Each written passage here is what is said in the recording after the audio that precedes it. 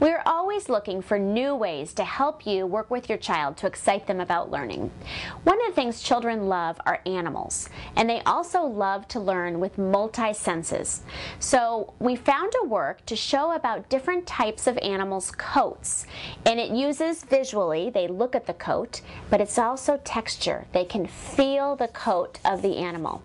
So enjoy this work on animals' coats, and remember, you can do this with any animal coats you find. You can always start off with just a few and add more later. This is a work about animals' skin or their coats.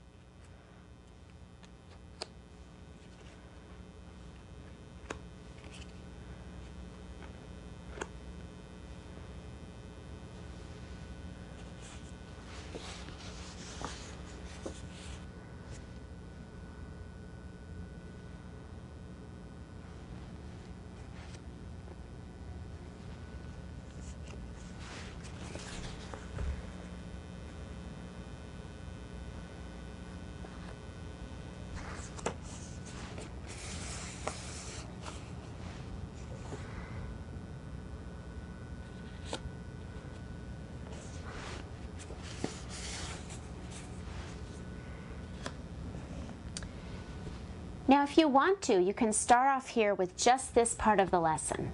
But if you would like to add language, we also have printed off the names of the animals. So if they're readers or they're beginning to sound out letters, you can add language. So you'll say, oh, lizard. Zebra.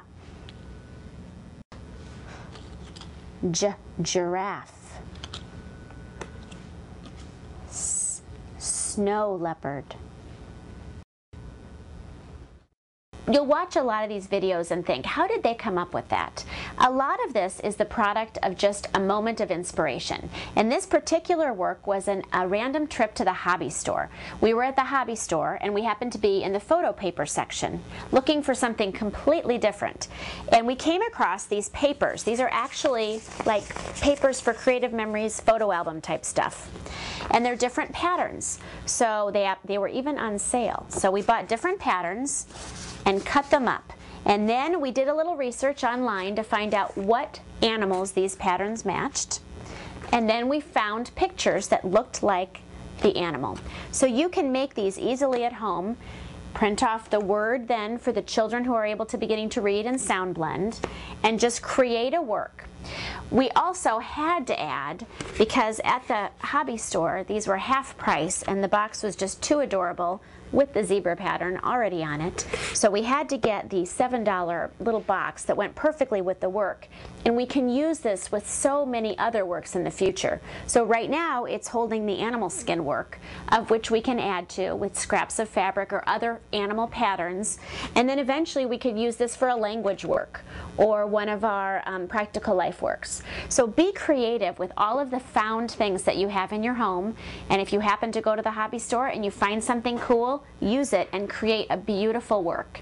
Montessori is all about using real materials, allowing children to do things sensorially, tactily, and any way you can find to use real objects and things from your home, go for it.